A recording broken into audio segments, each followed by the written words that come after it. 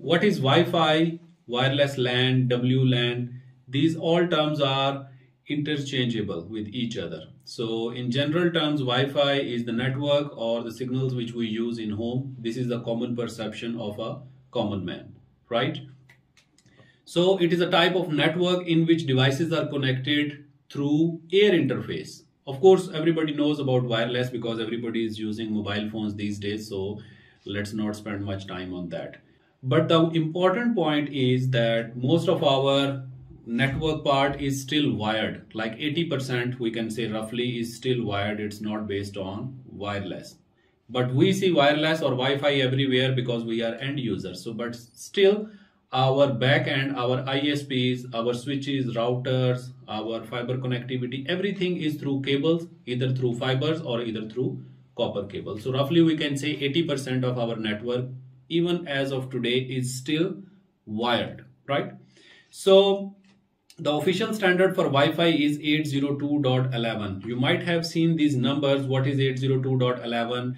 A, B, G, N, AC, and these days you might be seeing AX, which is Wi-Fi 6. So what are these numbers? I'll also explain in this video series. So this is a series I am starting on wireless or Wi-Fi. I'll make small parts so that it's easily understandable, right? So here we are discussing what is Wi-Fi.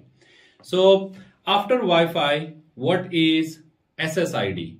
SSID is the name of your network, of your Wi-Fi network. For example, when you are on your mobile phone and you want to connect to your network, so you turn on your Wi-Fi and then you see so many networks, different names, right? So those names, these names, they are SSIDs, right? So this is also one important point. Another important point is that Wi-Fi communication or wireless communication is usually half duplex, which means there is one-way communication at one time as compared to the cabled networks, right? But we don't see it as a problem because the speed is so fast that we are okay with even half duplex as well. So typical home Wi-Fi routers, what are these devices? These are a combination like our home Wi-Fi router or our modem router, what we call it, or our TP-Link router or whatever you call it. So this is a combination, it's a hybrid device. It's a combination of a switch, an access point and a small router, all with limited capabilities.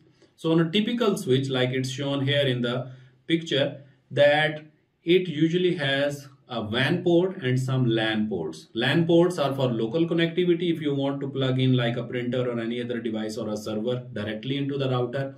The access point, the wireless part, is to connect our mobile devices, our laptops, our tablets, and the router is to connect our local home Wi-Fi network to our internet service provider from where we are getting the connection, like from Vodafone or from MTN or wherever we are getting. So there are different devices which we can buy on different levels. So in next video, I'll explain about the Wi-Fi standard, that what is 802.11, A, B, G, N, AX, AC, what is Wi-Fi 5, what is Wi-Fi 6, 6E.